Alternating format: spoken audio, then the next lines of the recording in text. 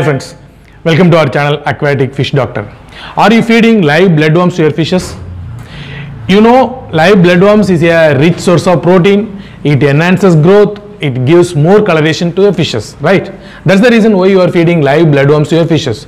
At the same time, do you know what are the side effects of giving live bloodworms to your fish? If not, keep watching this video. You will get many information.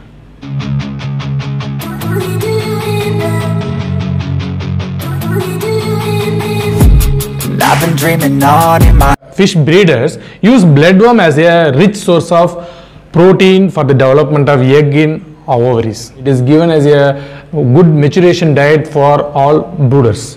So these are the main reason why many people choose bloodworms as a source of food.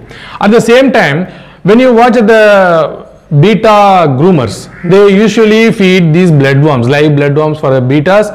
At the end, what happens, the betas will get many diseases. You may not believe it. When you see bloodworms as a whole, you are just seeing the movement of bloodworms. But inside bloodworm, there are lot of disease causing germs live in it. Because of their movement, it attracts fishes. So fishes eat plenty of bloodworms. These parasites and bacteria are invisible to human eyes. It is visible only under microscope. When you give live bloodworms, you are thinking that you are giving only live bloodworms, but it also carries some dead bloodworms in the packet.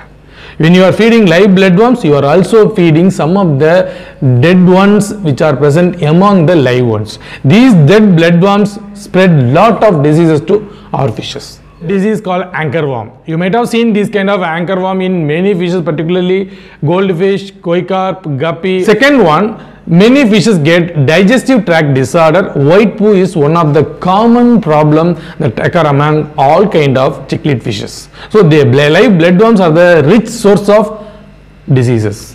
You know, live bloodworms carries lot of disease causing germs. How to prevent spreading of disease through live bloodworms, isn't it? What you have to do, you have to sterilize the bloodworm. You have to collect live bloodworms in a small container. You just drain out all the water, then apply few drops of Excare into the mug. This Excare will kill all kind of parasites, bacteria which are living inside the bloodworms, and at particular stage you will notice that all the bloodworms seems to be dead. Lot of rinsing in fresh water to remove the residual effect of Excare, and then feed the bloodworms to your fishes. I have shared few information about live bloodworms in this video.